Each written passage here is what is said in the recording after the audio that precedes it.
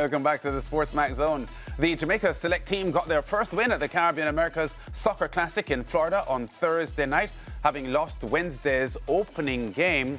Gerard Morseely has the story.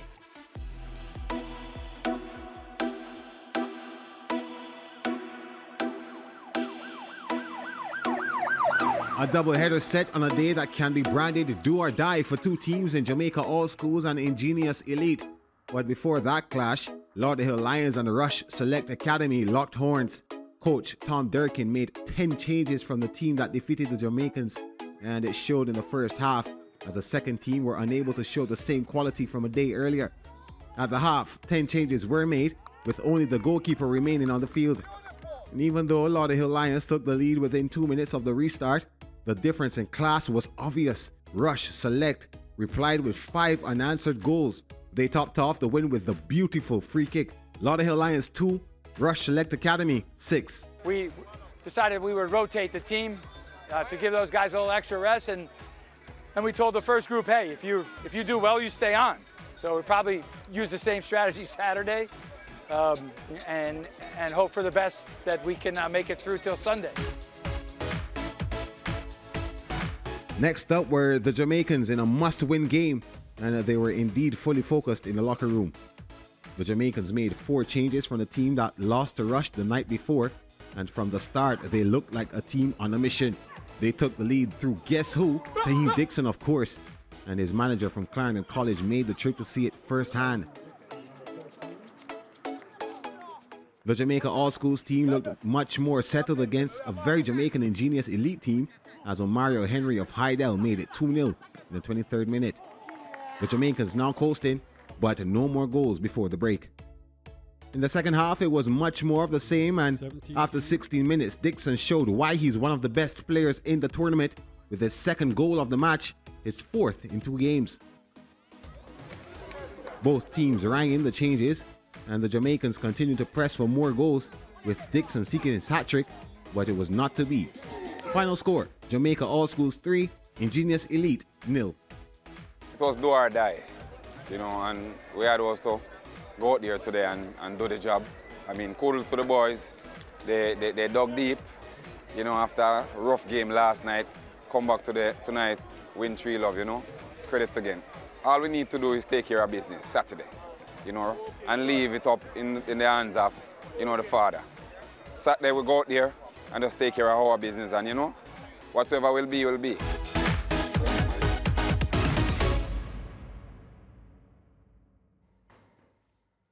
And remember, the region is also being represented by a Tobago select team. They won their opening game 2-1 on Tuesday and will be back in action tonight, and they'll be up against the defending champions, Inter Miami. Let's go to Phil Riley now in Fort Lauderdale for some analysis and context. Phil, let's start with the highlights that we just saw. We did say that earlier this week the Jamaicans had some adjustment issues with the AstroTurf and so on, and the pace and the pressing that they were getting from their opponents. But they looked a lot more comfortable last night and got goals.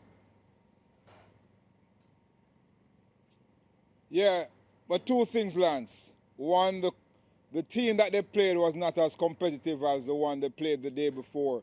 So they didn't press them as hard, but the Jamaican team looked much different. They look much better. They look like they acclimatized to the conditions, to the turf. They were more fluid. They look good, at least in the first half they did. They made some changes, and the guys who came on, they played well, but they were just passing around. They were just enjoying themselves. I thought they should have gone for 2 more goals or so, but they look good. Yeah, can you talk to us about the attitude and the sort of body language that you're picking up from the players here, and to make a comment on your thoughts on if they're embracing this opportunity in the way you think they should?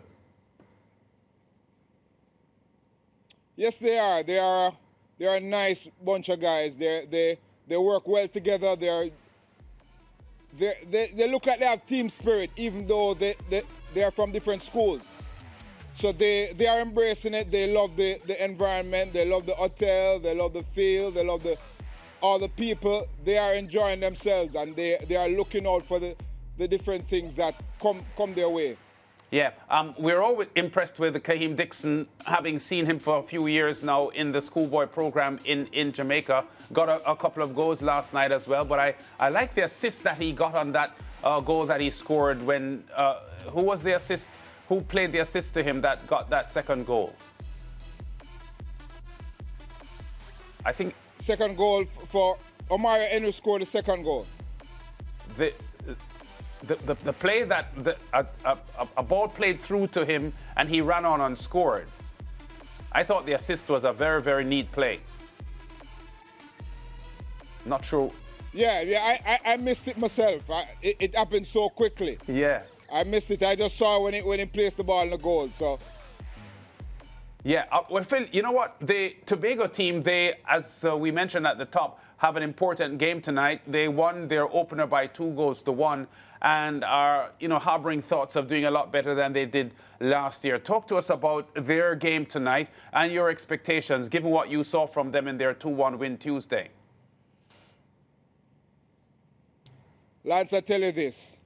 Last year, when the Tobago team played their first game, they had 2 days off, and they went to the mall. This year, they're not going to the mall until after everything is done. That's how serious they are. That's a good look. That's a good look, So Phil. they have been doing ice bath. They have been in the pool. And all of that. So they are ready. I spoke to some of the guys in the elevator. They said they are excited. They're ready to play Inter. How impressed are you with the Inter squad? Because they are defending champions, and obviously this is going to be a tough assignment for the Tobago team. Lance, they're a very good team. I don't think they're as good as they were last year. I hope they're not listening. But I think that they are still playing at a high level. And it's going to be competitive to see if they can defend their title. But we're going to look and see how Tobago plays them today. Tobago are ready to go. And the team that wins plays in the final. Mm-hmm. Can you talk to us about... But I give you this also. Yeah. If Tobago loses tonight and Jamaica wins on Saturday, Tobago and Jamaica will play in the third place game. Wow. Tactically, what does the Tobago team need to do tonight to stop Inter Miami? I think they have to play behind the ball. All 11 players must. And I think they need to get them on the break. Tobago has some speed up front. They have to just win that ball and get that goal in and see if they can defend it. That's what Jamaica did with them last year, took them to penalties. I think Tobago can do that if they try. Yeah, and their coach, Kyle Joseph, did speak positively when you spoke to him earlier on this week, Phil, and how important would it be for Tobago to get a result out of this match? Oh, I will tell you this before. I spoke to the coach from Rush last night, and he said they will play Inter in the final. I said, Coach, why are you saying that? He said Tobago can't beat Inter at Inter. So Tobago wants to win, but it's tough. He said if Inter loses here, then the referees will have a hard time. So I'll be looking out for the referees tonight and see what happens. Okay, well, Phil, I think. But I want to talk also about the pitch, Sir Lance. Oh my! Last year we played on field 6. This is field 6. I'm on field 6 now. We're going to be playing on field 5. Baby, Jason can show you field 5 over here. It's in immaculate condition. The ball rolls through everything.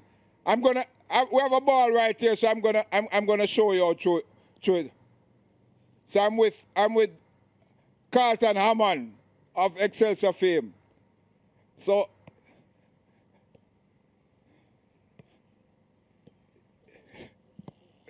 you see that? Yeah. Yeah, I'm seeing Nice, that. man. Yeah. Nice. Is this the something special? Nice. Ricardo was asking if that was the special moment that you had promised. I'm sure you will want to play some six-a-side on this field. I would. But Well, Phil, yesterday you promised us something special. Is that it? No, it's not. Oh, No, it's because not. I would be very it's not. disappointed if that was it, Phil.